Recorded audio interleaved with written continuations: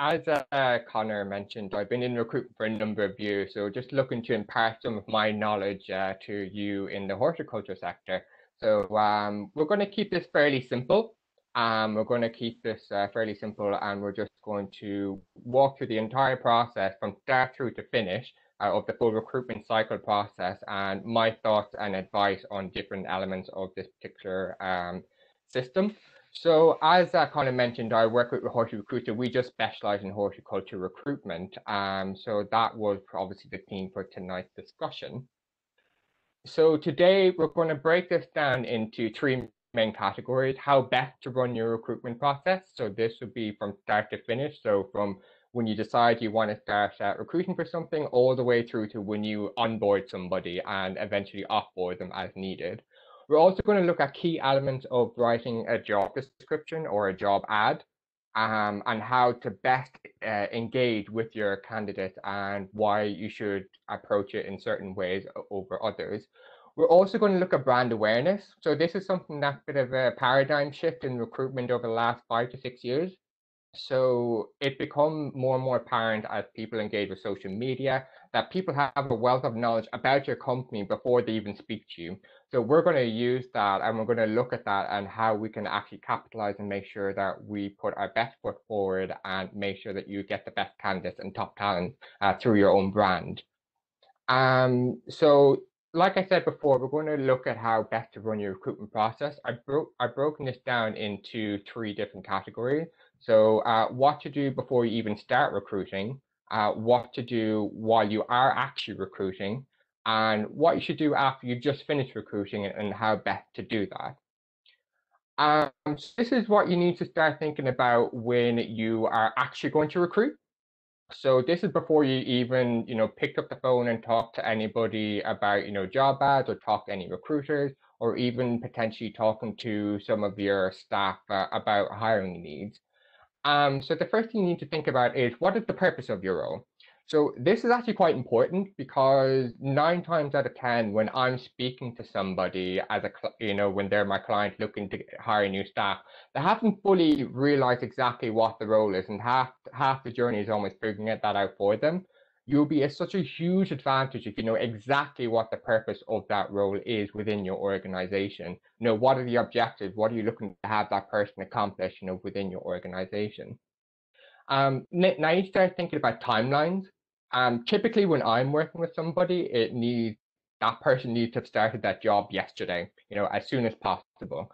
If you are able to plan ahead and predict exactly when you need somebody, you can work more efficiently and prioritize your time accordingly and make sure that the time that you invest into your recruitment process is fruitful.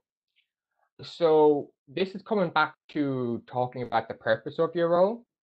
So how will this work within your current team structure? So who would this person be working with? Will they be over people? Will they be under people? How will personalities potentially work together? So this is when you need to realize, what your team is made up of.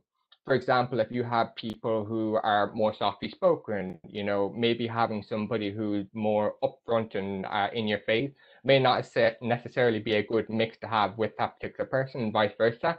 There's lots of different things you need to consider before looking at particular personality type and how they can interact with your team.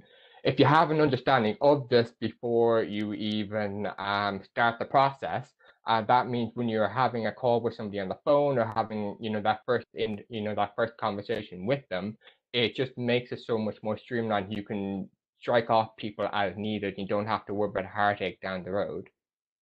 So this is something that not a lot of people think about when they start the recruitment process, whether it's going to be permanent versus temporary. I find horticulture is a little bit of an outlier when it comes to different types of roles. Generally speaking, people come to me about permanent positions, whereas when they talk about temporary positions, they tend to be quite seasonal.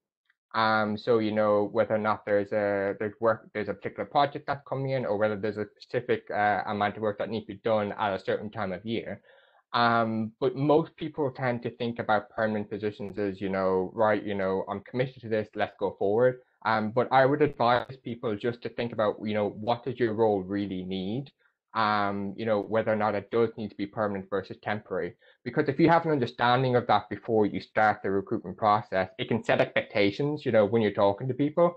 They go in knowing exactly what it is that is on offer for you. So this is what you need to think about when you are actually doing the hiring. So this is where a lot of juggling needs to happen. Because you may have multiple hiring processes going on at the same time. You may be at an interview stage at one, offer with another, or just starting the interview process altogether with a different role. So these are some things that you need to start juggling together while you are doing this entire process. So how many steps would you have in your interview process? I would always recommend a minimum of two. The first one is more of an exploratory, maybe call or meeting, depending on how you specifically want to set it up. So this is not necessarily a strict interview kind of step. It's more like an informal process. It's like you're getting to know that person. You see who they are. What do they represent? Do they have the general skills of what you're looking for? And then I would have a follow up. Assuming that goes well, I would have a follow up interview. Just to explore. Right. This is exactly what we're looking for. How would you react in X, Y, and Z if you're given A, B, and C? So it's a lot more focused on that one. So I'd recommend keeping it fairly open, keeping it open-ended, finding out more about the person. And then if you're interested and they're interested, I'll then start funding into more specifics at that point. So how will you conduct your interview process? This is something that I have done quite a lot of work with outside of HortiRecruit. I talk to a lot of candidates, how their experience is with their career. And what I'm finding is that a lot of people are getting potentially put off by particular ways of being asked questions, whether or not they would be inappropriate, or maybe they might be uncomfortable. For example, I actually did a poll over the last couple of weeks of 2,600 people, and 64%, that's over two-thirds, or close to two-thirds, sorry, that would be potentially put off by a company presenting inappropriate questions. So it's very, very important to make sure that when you're asking questions, that they're not deemed to be inappropriate for that particular person. And one thing to obviously bear in mind is there are, of course, 9 protected characteristics when it comes to asking questions at interview. And these would be age, disability, gender reassignment, marriage, pregnancy, race, religion, sex, and sexual orientation. So those are 9 protected characteristics that everybody has, regardless of where they are in the world. So if you discriminate based on any of those, and it could be, and 9 times out of 10, it's done unintentionally. But if you do discriminate based on any of those 9 protected characteristics, that could potentially land you in hot water. So I would always advise, that you have a set of questions or a set of general type of questions that you want to have answered by the end of the interview. So you know exactly where that person stands on these particular questions, and you're not potentially wandering into dangerous waters. So this is who needs to be involved in your interview process. So there's a difference between who wants to be involved in the interview process and who needs to be involved in your interview process. So at this particular point, you need to think about, who actually needs to be here, to make this decision. It'd be great if they met every Tom, Dick, and Harry in the business. But who will this person be interacting with, and who do they actually need to speak with, in order to make sure that this hiring process works out for them. And then this leads into how adaptable are you while interviewing.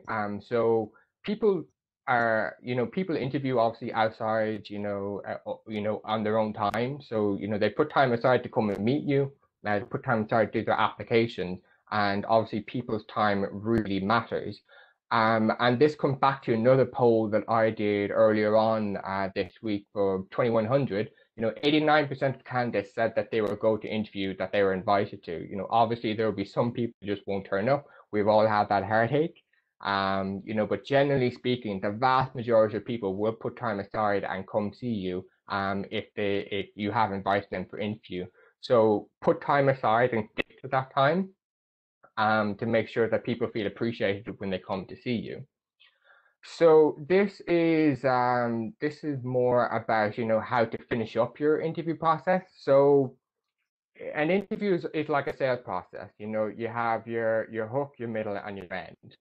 So you're looking to make that close, make that sale, as it were. Having this person invest in your business. So that is what this is all about. So references is something that I feel quite strongly about. Because I'm sure we've all been in the situation whereby you've taken on somebody, they've worked out really well. They seem like they're working really well for you, but then something comes up, skeletons come out of the closet, and you're there thinking, oh my God, why did I do this?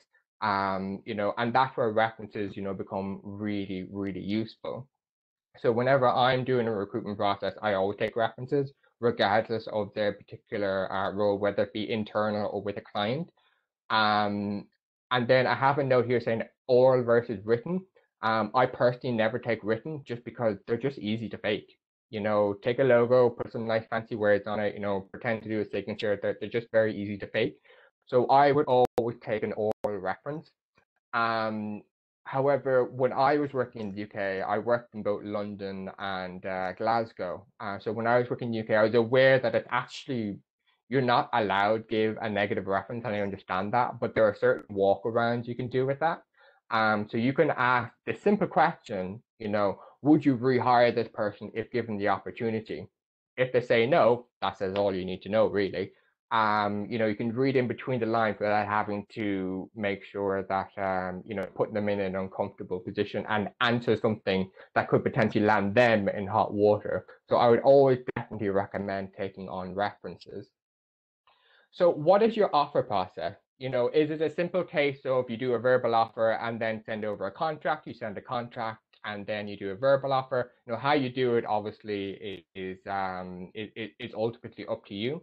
I find the best way that it works is you send the offer verbally over the phone. You get their confirmation. Do you accept this offer? Yes or no. If they say yes, obviously happy days, go on ahead. If they say no, at least you know where you stand. If they're thinking about it, give them a day or two to think about it. But I wouldn't give them any more than that, because if they're taking more than 2 days to think about an offer, either they're not either they're not particularly interested in your offer or there's something holding them back. So I'd reach out after definitely definitely at the 48-hour mark and say, hey, what's going on? What do you think? And there may be something you need to iron out there. And another thing to think about are counter offers. So a counter offer is when you are being made an offer by an employer, you go to hand in your notice, and then the company you're working for then makes a counter offer to counter offer obviously the offer you've just been made. A lot of times I said offer there. But counter offers are the bane of recruitment of any recruitment process, because what happens is that person, they might just feel more comfortable. That person would then be counter offered by their current employer. They may be offered more money or what have you. Then suddenly, it just all falls through. And the reason why this is so important is because out of a poll of 1,800 people I spoke with, more than a third said they would at least consider a counteroffer. So this is something that you need to have a conversation with early on, when you're talking to somebody. So this is coming back to what I was saying before with regard to keeping the conversation pretty open when you initially speak with candidates. So this is whereby you say, hey, what's going on? Why are you looking to leave? What can a potential new employer give you? And those kind of open questions can help kind of map out exactly how that candidate processes things and how they, what they value and what you could potentially offer that person. Because if that candidate goes back after you've made an offer and says, hey, my boss just after giving me a counter offer, you can say, hey, well, you said you're looking to work more within this area. This is what this job is offering. So you're able to almost like remind them why they're looking to leave, you know, and help kind of mitigate that. And also, if people are expecting a counteroffer, they're less likely to be, you know, taken by surprise, be put on the spot when they go to hand in their notices. So preempting people is obviously very ideal in that sort of situation. So this is coming back to, you know, when you are looking to start the recruitment process, you know, what are you willing to negotiate on? You know, is it working from home? Is it a higher salary? Is it maybe benefits? Is it, you know, more sick pay? Is it learning opportunities? You know, these are the sort of things you need to think about while you are getting ready to make your offer. Because there may come a point where you're talking with a candidate you absolutely love for whatever reason, and they have a particular sticking point that they're just really like, you know, that they're just stuck on it. It could be, for example, I find an awful lot work-life balance, and that actually brings up the next point here. You know, from a poll of 1,200, you know, 68% of candidates ranked higher, you know, their work-life balance than money when considering a new offer. So, you know, that's again, more than 2/3 of candidates are saying, you know, work-life balance is more important to me than money. So if you can prove that you can offer that particular you know, that particular benefit to that candidate, that just makes your opportunity so much more enticing than if their current employer just comes back and said, hey, here's, you know, an extra 5 grand. You know, that people are just much more attracted today to having much better work-life balance at present. So onboarding is something that is very important as well. So this is coming back again to your planning process. You know, when we were talking about, you know, how does this person interact with the team? How they're going to fit in your, you know, your organizational structure? You know, what's the purpose of the role? So this all culminates to the onboarding process. So when that person accepts your offer, and they're getting ready to start, they should know what you expect on day one, what you expect by the end of the week, what they should be looking at to do by the end of the month, and where they should be at 6 months, if this is obviously a permanent position. Contract is a whole other thing altogether. If it's contract, obviously it's milestones, you know, it's right, this is what we're looking to achieve, here you go. But a new employee who's been taken on should know exactly what to expect. They shouldn't feel like that they, you know, they're walking on the first day, it's like, oh, I don't know what to do. I would highly advise that some sort of training program, you know, some sort of induction program be established in your company. Even if it's just as simple as showing someone around the office the first day. You know, I know when I first started working, you know, in recruitment way back when, you know, the first thing they did was they just brought me around the building. You know, they introduced me to people. I just moved from a new city and everything else, so I found that extraordinarily useful. You know, just being shown around, you know, where the bathrooms are, you know, where the equipment was. So that sort of thing can be very useful. And then at the end of the day, that new employee of yours should know what would be expected of them going forward. So we're going to look at the second part of this particular little seminar, which is looking at how to write an effective job advertisement. This is something that is often casted aside, both by recruiters and by companies, much to their detriment, I feel. So these are the 4 things that I would recommend that you would always bear in mind when thinking about writing about an effective job advertisement. You know, think about what you like about working where you are. You know, is it the people? Is it the project? You know, what makes where you're working special? You know, like what makes you proud about where you're working? Because you should always, you know, you should always incorporate those kind of thoughts, you know, into your job advertisement. You know, be proud about what you do, you know, and talk about it in your job advertisement. And then this sort of relates to the next question, which is about the role itself. You know, what makes the role special? What will you be doing? What would make somebody, you know, want to do what they're doing? Now, one thing I will say, and I appreciate this is a valid criticism, that sometimes, roles just need to be filled. Sometimes they just need to be, they just need a body in there and get going. And that's absolutely fine, and sometimes there's just no way to make the role kind of sound, for want of a better word, cooler than it is.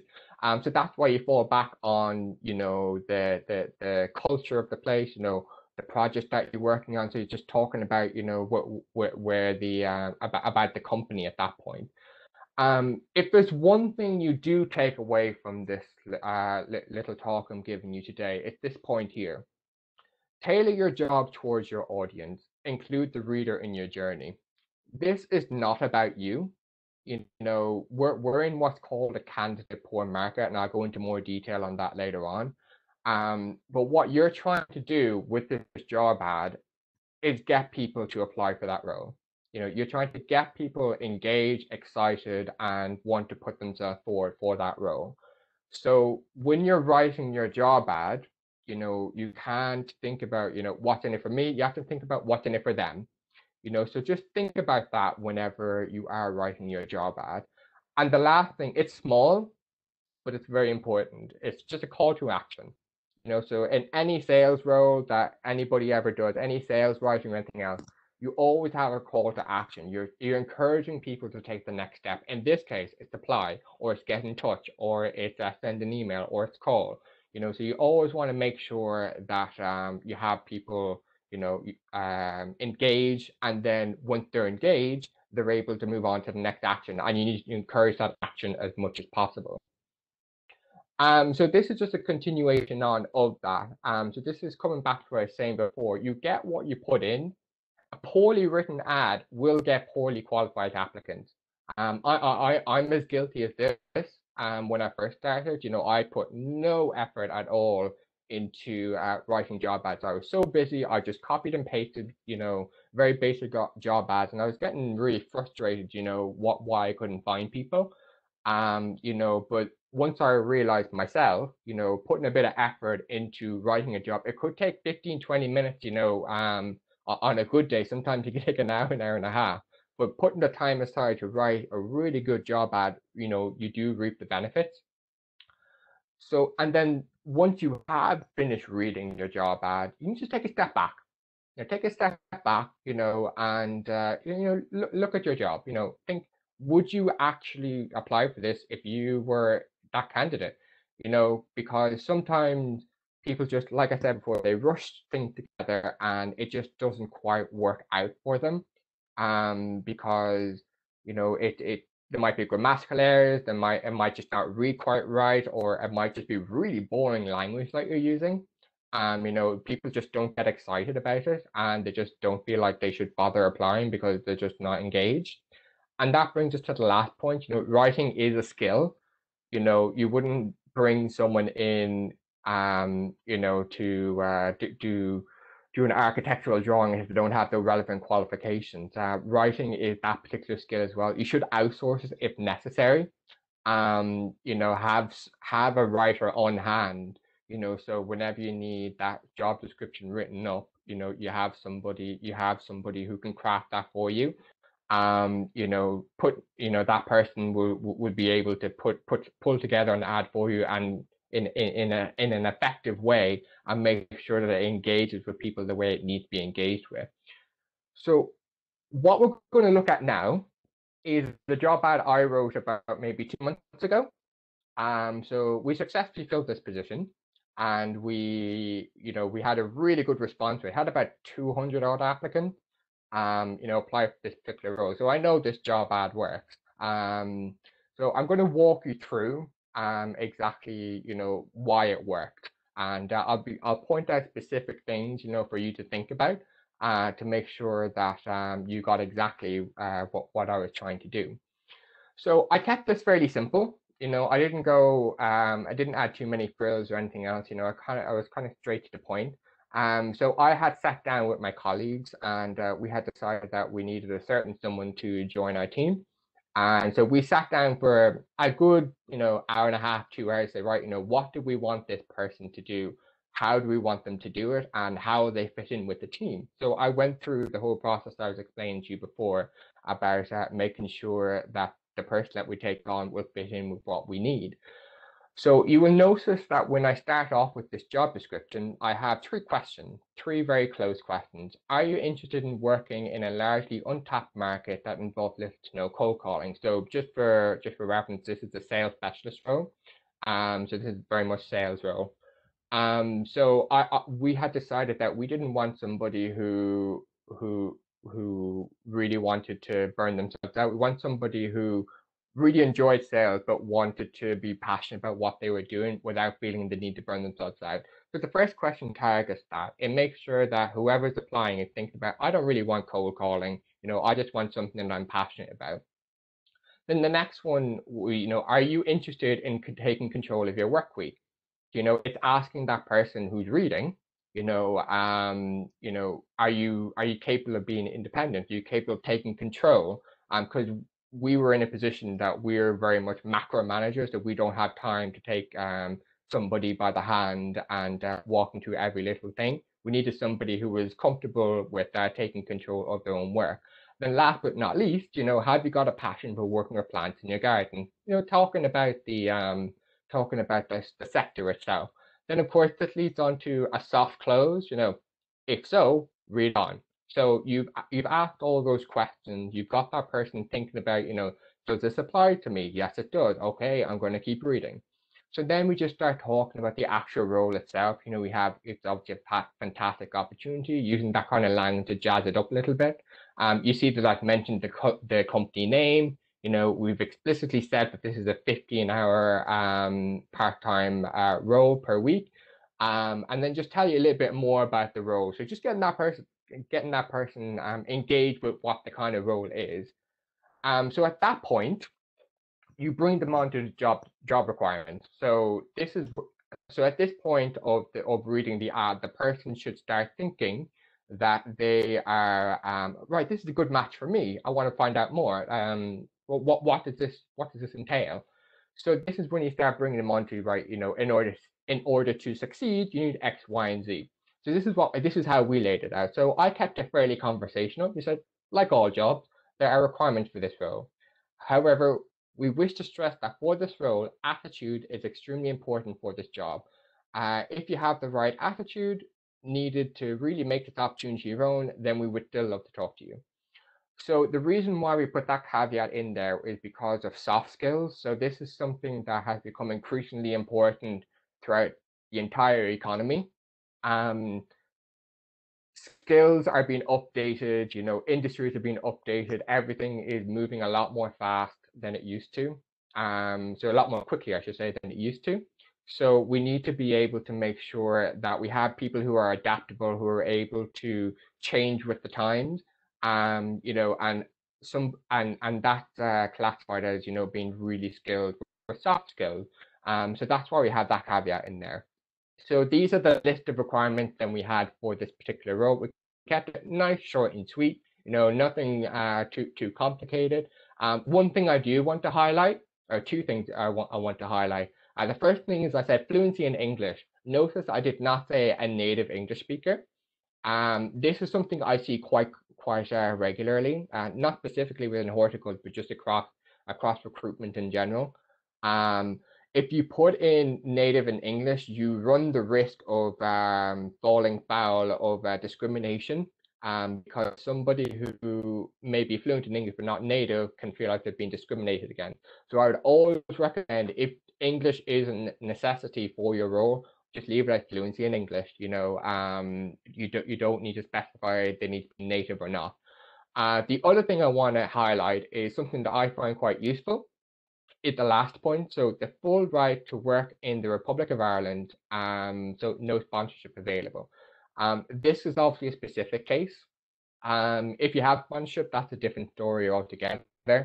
But by and large, the roles that I typically end up working with, it would mostly be without sponsorship. So I find having that little caveat there at the bottom, it just helps, justify, why I may not want to speak to some people if they need sponsorship because you may not be able to afford the sponsorship. You may not be eligible to give that sponsorship. So that can be quite a useful thing to have in your job ads. And then this is the third and final part of the particular role. So this is the job benefits. So I always phrase it as job benefits. This is what you can get, while working with us. So it's again just a little thing saying we believe everybody should know what to expect when applying for a role. This is what you can expect if you are offered at Horticulture Connected if you're successful. So before I've even spoken to these candidates on the phone, they already know what to expect. They already know exactly what the pay is. £15 per hour. Full support for remote working. So they know it's going to be remote working. They know they'll be given a mobile phone. They know that they'll be given the opportunity to grow a part of the business and taking on additional responsibilities. So they know that this role has career progression. And then one thing I always put in is training as required, because especially in a smaller business, new challenges come up all the time. So you need to make sure that you are, updating skills as needed. And the last part is just my call to action. So for the right person, this is a great opportunity to grow your career in a booming sector. And if you believe you are that person, apply now. So the reason why I have that there is, again, just to prompt that person. So that person has gone on a journey, that we led them along. And they're at the point now where they're going to make a decision whether or not they're going to apply. So we want to encourage that person to apply. Even if that person is not ultimately suitable, they may be suitable for another role down the road, or they may have connections with other people. So it's always better to have people apply than not apply. That's always my own personal opinion on that. So the next thing we're going to have a look at is brand awareness. So I touched on this before. This is very much becoming becoming a large part of recruitment. The reason being is people are becoming more invested in their own values, and they want their own values to match the people that they're working with. So one thing I found quite often within horticulture is sustainability, for example. So we have people who only want to work with clients who have who specifically promote sustainability, environmental factors, and so on and so forth. Another very common one is work-life balance, as I've mentioned before. So work-life balance, it could mean, maybe more flexible working hours. It could be, you have very strict hours. You start at 7, you finish at 4, and that's it. No overtime or what have you. Or it could mean no weekend. It obviously just depends on the specific circumstance. But I would definitely recommend for you to think about, how can you incorporate, the values of the people who are applying for your role, whether that be sustainability, environmental issues, or maybe it could be project excellence, safety, or what have you. Or it could be looking at better life-work balance. How all that would incorporate into how you are as a company. The reason why that's so important is because before anybody has even looked at your ad, 90% of candidates have made up their mind about your brand before they've even applied to you. So you have no control, or you have very little control over changing people's minds once they have engaged with you, or in some cases not engaged with you. So in order to widen, the net, as it were, making sure you encapsulate as many candidates as possible, you need to start thinking about your brand, like I was saying before, and how that lines up with the values of the people who you are looking to attract to your company. So this is again come back to what I was saying before. Your brand is vital to attracting the best talent in the market, and the reason why this is so important is without good staff, your business will fail. There's just no two ways about it. If I have a bad salesperson, my business will fail. If I have a bad writer, my business will fail. If you have a bad horticulturist, your business will fail. If you can't attract the talent to you, as time progresses, as you have natural attrition within your business will ultimately shrink and collapse in upon itself. So being aware of your brand is vitally important to making sure that you succeed as a business, or give yourself the best chance of succeeding as a business. So this can be done through a variety of different ways. The traditional way these days, a bit weird saying that, but the common consensus these days is through social media. So this can be done through Facebook, Instagram, Twitter, LinkedIn, TikTok, whatever. You're just engaging with people and telling them about you, because if you think about it, the people who you want working for you, they're already working, right? Because they're the best at what they do. So when they're ready to make a move, whatever reason, whether it could be a better like work balance, better salary, maybe a better location, um, if you've been at the forefront of their mind, because you're working on so many exciting projects, because you're promoting, better work-life balance, when they're ready to make a move, they will specifically look at you and maybe approach you directly, say, hey, I'm looking to make a move. This is what I can do. Are you interested in conversation? So that's like social recruiting. And it's becoming increasingly popular, and also increasingly important, because people, like I said before, are becoming a lot more picky about where they work. So if you can make sure that your values are lining up with what people are looking to be associated with, that'll just increase the amount of candidates who will be interested in having a conversation with you. Another thing is your website.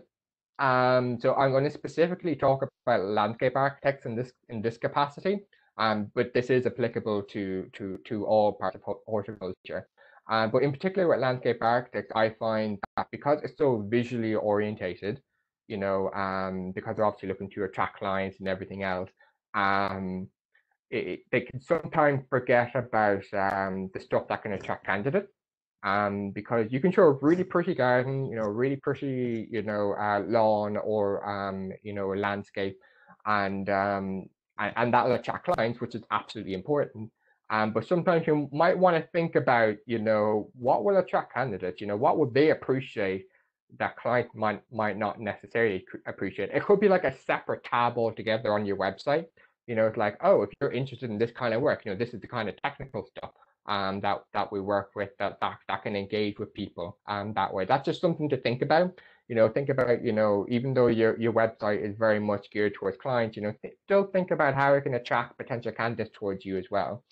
And last but no means least, it's obviously your reputation in the marketplace. If you have a brilliant reputation, a stellar reputation for treating your workers well, for listening for what they want, people will want to work with you. There's no two ways about it. There's a reason why word of mouth is still king. So that's just something to also bear in mind. So this is something that I had a conversation with my colleagues about before coming on here, and we were kind of hemming and hawing about whether or not to put it in. But eventually, I had decided that it was something that we absolutely should. So I already discussed what onboarding was. Somebody who comes in and they know exactly what can be expected of them when they start. Offboarding is a relatively recent I don't want to say phenomenon because it's not quite correct, but there's been a shift and people are now focusing on it a little bit more. So let me just explain what it is and why you should care about it. So offboarding is when somebody is leaving, for whatever reason, it could be for a permanent reason, or it could be temporary, it might be paternity or maternity, or what have you. But they're leaving for whatever reason, and you just have a sit down with that person. You find out, well, why is it you're looking to leave? What could we have done better, in order to keep you? And sometimes, people are leaving for reasons that are just beyond your control, but 9 times out of 10, there are reasons why you can do why you can improve what you're doing. And sometimes it may just be an outlier. It might just be something that didn't work for that particular person, or you may find a pattern. And this comes back again to your social branding. What's your reputation in the marketplace? Because these people, they're going to go out, and for better worse, they're going to become your brand ambassador. They're going to either recommend or not recommend where it is that you should work. So if you have a reputation for not fixing problems, for ignoring things, or being oblivious to what's going on, that person, when they leave, if you haven't offboarded them correctly, they will, they will badmouth you essentially, in the marketplace, and in such a candidate poor market, which is what I've touched on before. What goes around does indeed come around. But let me just briefly explain what a candidate poor market is. So it's very intuitive in that a candidate poor market is where there are more jobs than there are skilled candidates for those jobs. So horticulture is prime example. There are just simply not enough, good skilled workers to fill the jobs that we need in the horticulture industry. It's been like that for ages. It's getting more and more difficult now to do this, as the competition intensifies. So this is something that can really help offset that. Because people leave anyway, regardless, due to life, personal circumstances, and there's always just going to be natural attrition. But if you can offset that, by building up your brand ambassadors, the people who are leaving, who and they can help promote your business, that can help again increase the amount of candidates who can come to you for potential employment. So I believe that is everything very briefly. I hope you found that useful. I do believe Connor has been recording while I've been speaking. So if you missed anything or if I spoke a bit too quickly for you, I'm sure that you'll be able to catch it up as needed. Thank you very much for that, Sam. That was a very interesting talk and discussion, very insightful into the recruitment side of horticulture. There's just a few questions here. What is the general atmosphere on the ground with horticulture businesses and recruiting staff? Are they optimistic, pessimistic, skeptical about finding staff, or what's happening out there at the moment? So, being brutally honest, I'm skeptical, and people are struggling.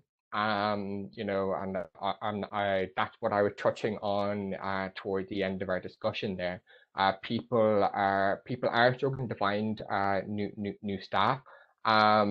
One of the things that we're doing at HortiRecruit to help improve that is not only conversations like these with clients, but also conversations with universities. What they can do to help improve people going into the workforce. What are employers looking for, what they can realistically expect of graduates coming in.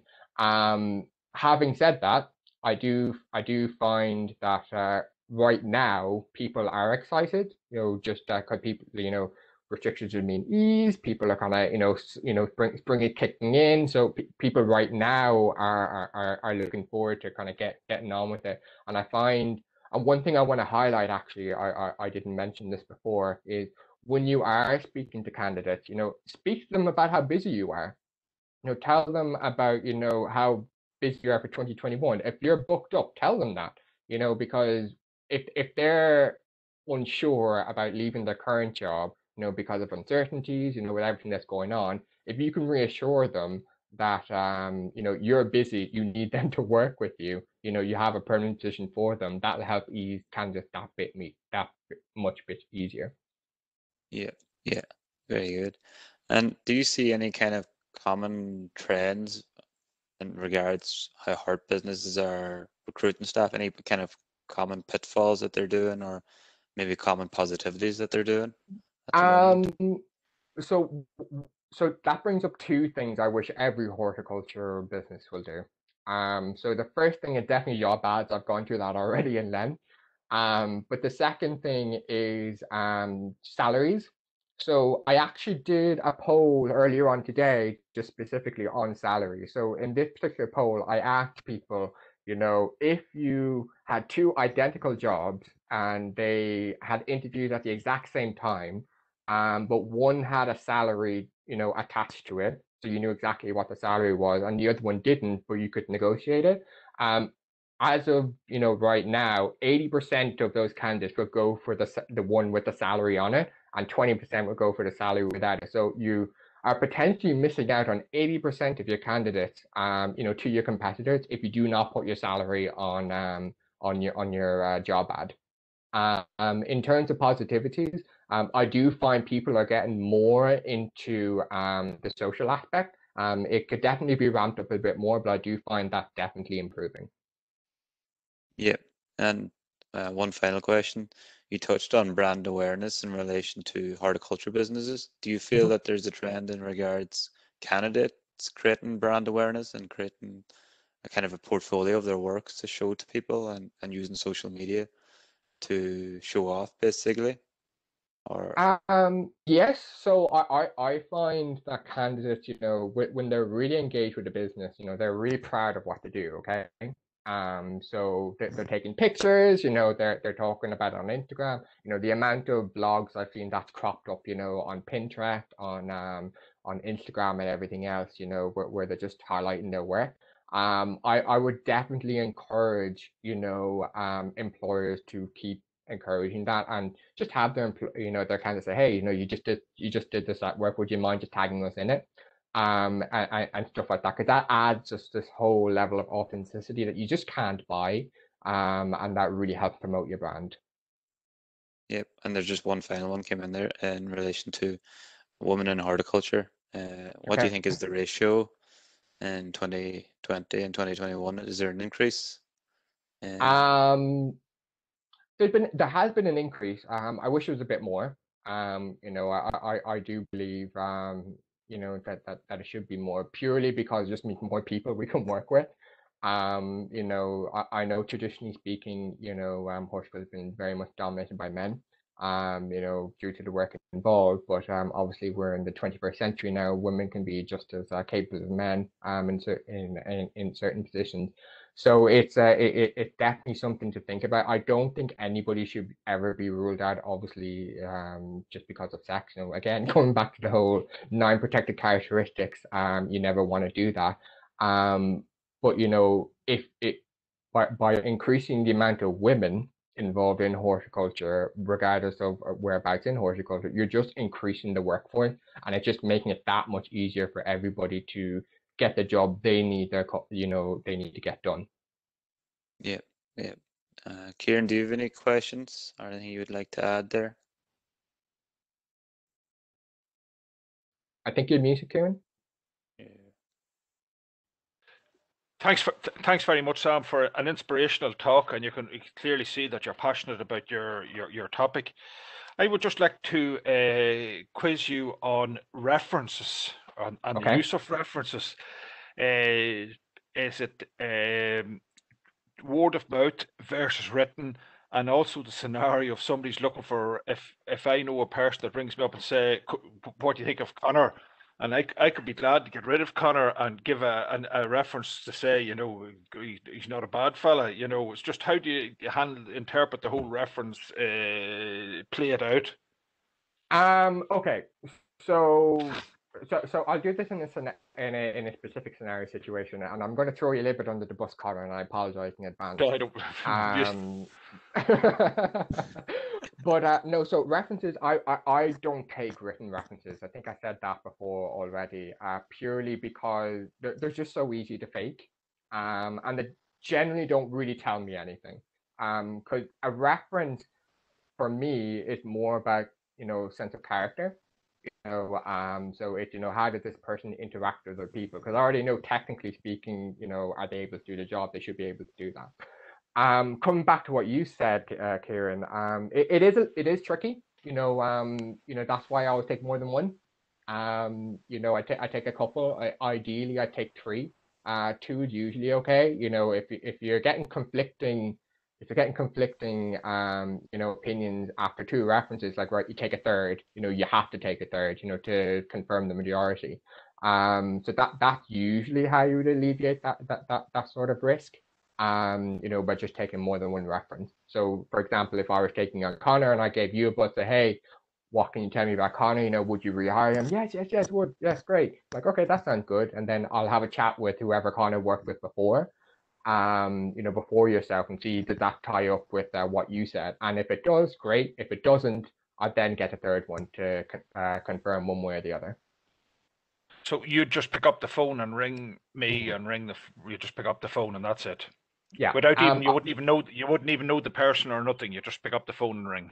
Oh yeah. Well, no. In this case, Connor has given me the reference, No, and but, he's told. oh yes. Yeah. So, Right. I wouldn't know. I actually want to. Sorry, I made an assumption I shouldn't have. I would never, ever call for a reference at a current place of employment without the candidate's permission. Never. So let's say, for example, Connor wanted to work with me, but he's still currently working with you, Kieran. I'd say to Connor, hey, I'm looking to make you an offer pending references. Can I call your current place of employment? If he says yes, I'll go give a call. If he says no, it's like, okay, that's understandable. You give me 2 other references for me to have a chat with. So I chat with them, and ask you, the question. So that should again sidestep, if you're looking to get rid of Connor, it should sidestep that particular issue as well, because I'm not talking to you directly. That makes sense? That makes a lot of sense, and that's good information. That is good information. I don't know. I'm throwing in a question, thinking outside the box now. What's the common horticultural wage for an industrial person, say, working down where you are, Sam? If it's a fair question, I know it depends on the job, on the craft level, and the skill level. So that brings up a bit of a thorny issue, and I want to say this with as much tact as I can, because I worked in both the Scottish market and also the London market as well, previous to working in Dublin. So I know there's massive discrepancies within the UK, but traditionally speaking, the Northern Ireland does pay less than for the same job down south. Cost of living is obviously higher down here, so that needs to be factored into situation. But if, like, to give you an example, if somebody who is a specialist,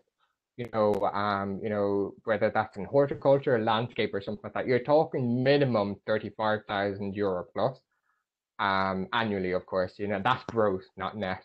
So that can be sort of ballpark. That's probably that's, like I said, minimum. I've been placing people kind of plus that, up to 40, up to 40,000, for those kind of 45 is not uncommon either. For if you're looking for more unskilled labor, and even then unskilled labor is becoming more expensive because it's about reliability now. If you have somebody who's reliable, you'll pay for that person. If you know that person will show up when you need them to show up, you'll pay for that. That could be easily 12, 13, 14, an hour, very, very easily. So that's probably the best synopsis I can give you of the market down here at the moment. Thank you. That's all, Sam. Thank you. Yep. So that's all the questions, Sam. Thank you again for the presentation and answering the questions. And I would like to thank everybody for joining us tonight as well, and listening into the webinar. If you have any questions after the webinar, you can get in touch with us and we can pass on the questions on to Sam. So thank you all very much, and we'll wrap it up with that, sure. Thank you, Sam. Thank you. Connor. Bye-bye. Yeah.